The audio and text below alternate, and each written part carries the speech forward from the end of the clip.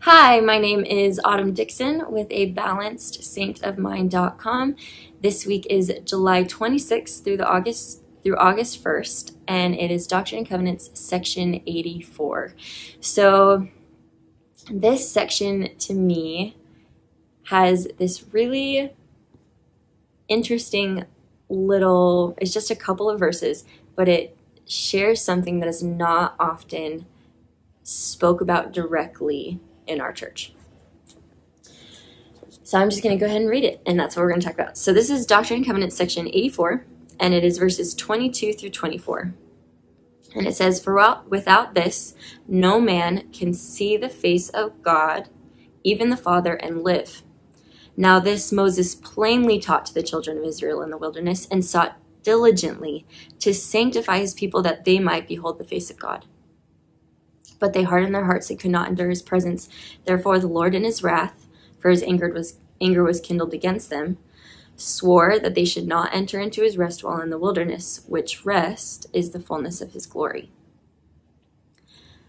We don't often run into scriptures or quotes that teach this doctrine so specifically about entering back into the presence of Heavenly Father sooner than we may think, right? So this is a big deal. Moses was transfigured and he entered into the presence of God. And when he came back, he worked really hard to try to sanctify his people so that they could have the same experience that he had.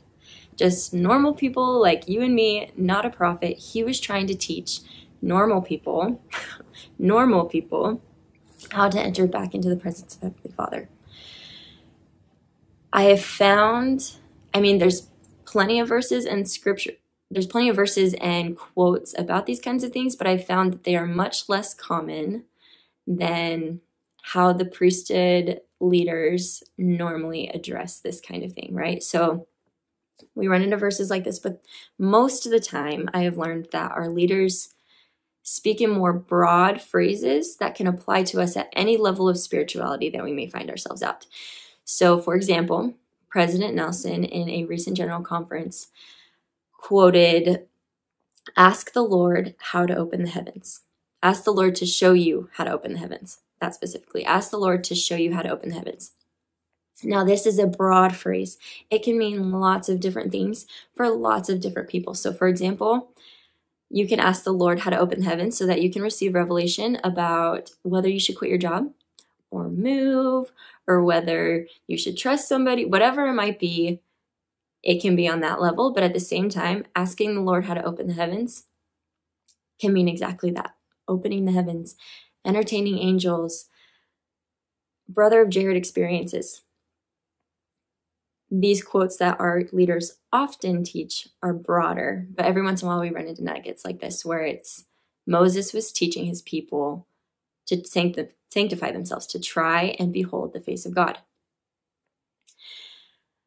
Now, my goal in this video is not to give a step-by-step guide on how to behold the face of God, because not even Moses could get his people to do that, much less me being able to do that. So my goal is not to give you, this is what you need to do in order to be ready to enter back into the presence of Heavenly Father. First of all, I haven't had that experience, so I can't give you those steps. Second of all, I wouldn't really be allowed to give you those steps, right? If you think about it, in 2 Nephi chapter 32, Nephi talks about how he is so sad because the Spirit stops his utterance because the people won't understand plain doctrine when it's in front of their face. And that always confused me. I didn't really like that because I'm very much a rule follower. And so I would love it if someone could just lay out those steps for me and I can just follow them as perfectly as I am able to.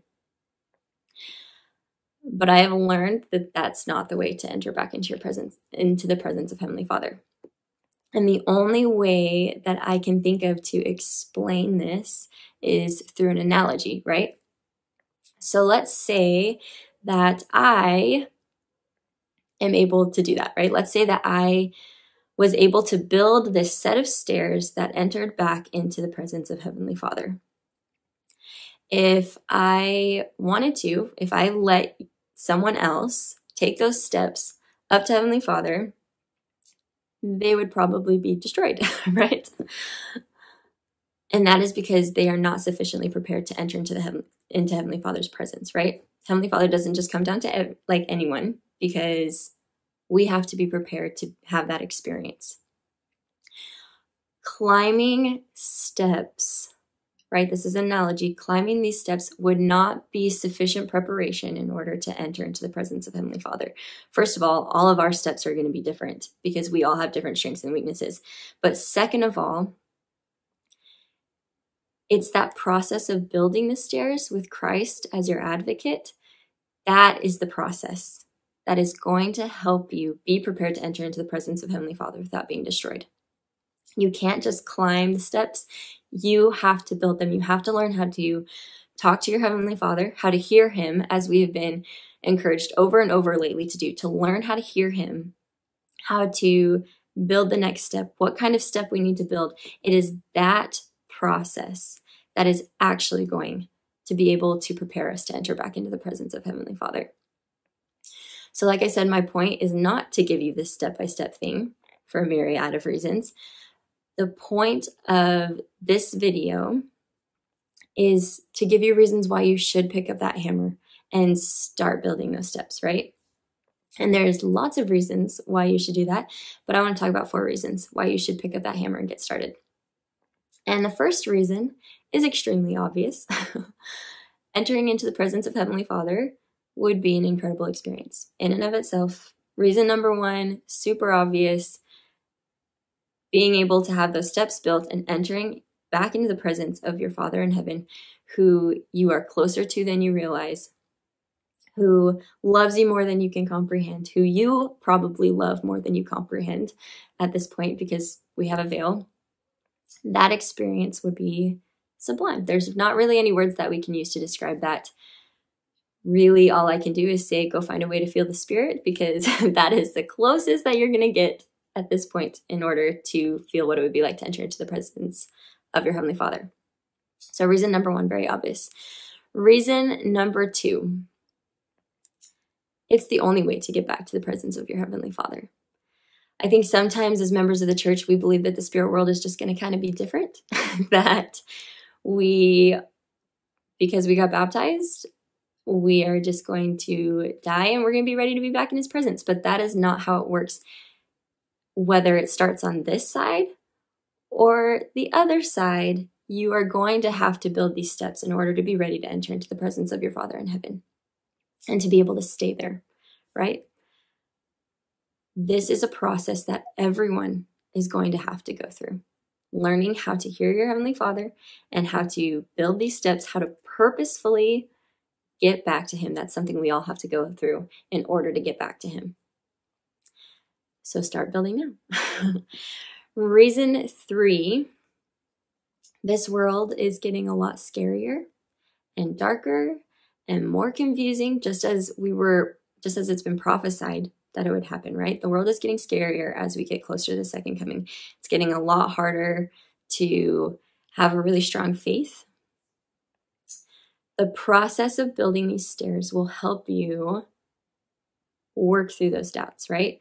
So when I was younger, I remember wanting to have those testimony experiences, right? Where you kneel down and you pray about the church, or you pray about the Book of Mormon, and you just get that warm, fuzzy feeling, and there's your testimony. You have it, right? I wanted to have some kind of experience like that where I could look back and be like, my testimony arrived at this moment. And I don't have any doubts anymore because I had that experience and now I know the church is true, and that's just as simple as it's going to get. But that's not how it works. These little moments, I've probably had like 2 of those experiences anyway. Anyway, those were only meant to be steps. They were never meant to be a destination for your testimony. I have recently been speaking with a friend about the gospel, and he's very adamant that my church is corrupting me and not helping me actually develop a relationship with my Savior. And when I talked to him, I realized that the bulk of my testimony hasn't come from these small experiences where I prayed about the Book of Mormon. The bulk of my testimony comes from the relationship that I've been able to build with my Heavenly Father through this process that I've begun of trying to enter back into his presence, as I've built these stairs, I've had experience after experience after experience where I've gotten closer to him. And those experiences have come through the medium of the church and the Book of Mormon and the Doctrine and Covenants and all of these things. I feel closer to my Savior and I feel closer to my Heavenly Father through the medium of the church, which leads me to believe that I'm on a good path here. I'm doing okay. It's going to be fine. It helps me work through doubts. It helps me work through when I see people who no longer want to be through the church, and it makes me question things. I can look back on these stairs I've been building and this process I've been going through, and that is where my testimony is the strongest, is through these steps. It's not through those warm, fuzzy moments that I always turn back to and I always think about those. No, it is through this relationship I've been able to build with my Heavenly Father. Reason number 4 as to why you should pick up that hammer and begin that process on purpose right now is because it increases the quality of your life. It's not just about that final destination where you enter into the presence of Heavenly Father. While that will be sublime and wonderful, the entire process of getting there, as difficult as it is sometimes, it fills your life with beautiful things, right? As I've gone through this process on purpose of trying to get back to my Heavenly Father as soon as possible, I've been able to clear out so much, I guess clutter is the only way I can think of to describe it. I have learned about what is most important to my Heavenly Father. I've been able to shed misconceptions I have about who He is or how He feels about me. I've been able to examine my own beliefs and realize where things are only partially true, or where I have these weird beliefs that I don't know where I picked them up from, or places where maybe I was overemphasizing one gospel aspect at the expense of a different gospel aspect, right? Because when those get out of whack, when you're overemphasizing something and underemphasizing another aspect of the gospel, you're still hurting yourself, right? If we're overemphasizing mercy and being like, I'm fine, I don't have to repent, or overemphasizing justice where we're just attacking ourselves all the time, right? As we learn, as we develop our relationship getting closer to Heavenly Father, we are able to put those things in an adequate perspective and the correct, true perspective. And it is so validating.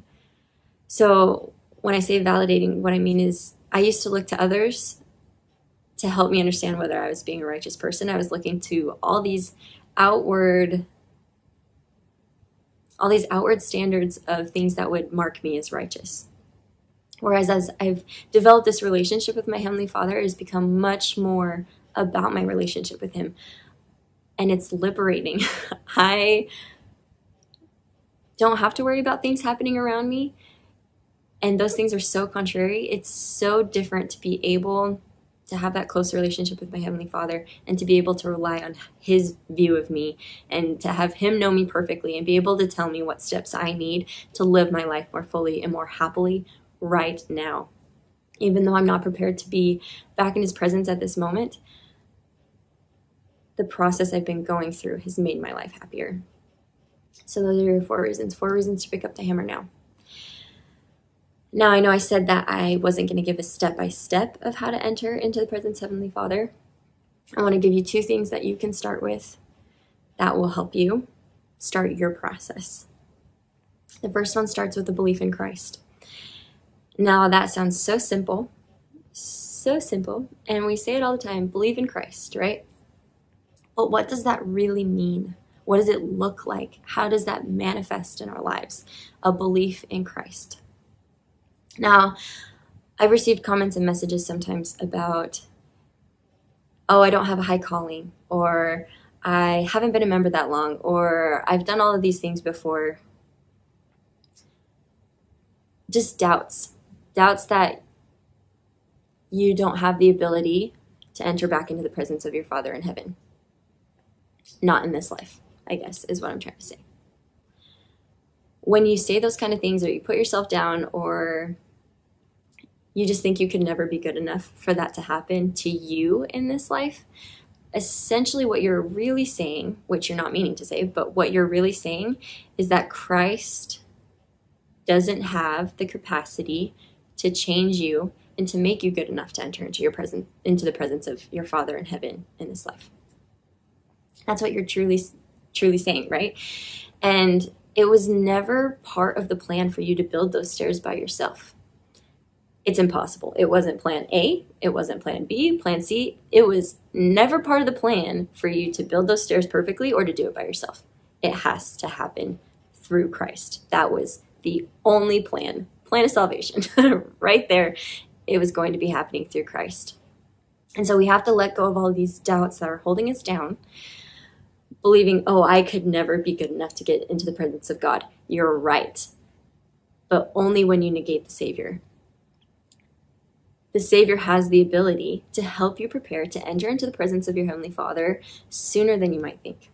I truly believe that because I believe in Christ. Second little piece of advice about how to pick up that hammer and get started. Ask a question, a very specific question. In fact, ask the question that President Nelson encouraged us to ask. Kneel down. That's your challenge this week. Kneel down and pray very specifically about how to open the heavens. How to open the heavens and receive that next step that you need in order to start making your way back towards Him on purpose. Now, this is kind of where I guess my advice ends for this video, because your stairs are going to look differently than mine, because you have different strengths and weaknesses than mine. The next step has to come from your Heavenly Father, and that's why I encourage you to ask Him, to go to Him. You have to learn how to hear Him in order to be prepared to go back to Him. Don't discouraged if you don't feel like you're getting an answer right away. Don't get discouraged if this process is taking way longer than you thought it would. Sorry, preaching to the choir here, because sometimes I get frustrated that it's taking so long. Even that waiting, the waiting for an answer, or waiting for what your next step should be, or waiting for how you should move forward, that waiting can be a step in and of itself, because it challenges us to trust on the Lord. So don't get discouraged. Start by believing that Christ can make this happen for you, and ask how to do it. I testify that you are capable of entering back into the presence of your Father in heaven through the atonement of Jesus Christ. And I testify that it can probably happen sooner than you think it can, through the atonement of Jesus Christ. I am so grateful that Heavenly Father has given us the plan of salvation and this process to grow to become like Him. This process that brings so much happiness. I'm grateful that He gave us that process. And I say that in the name of Jesus Christ. Amen.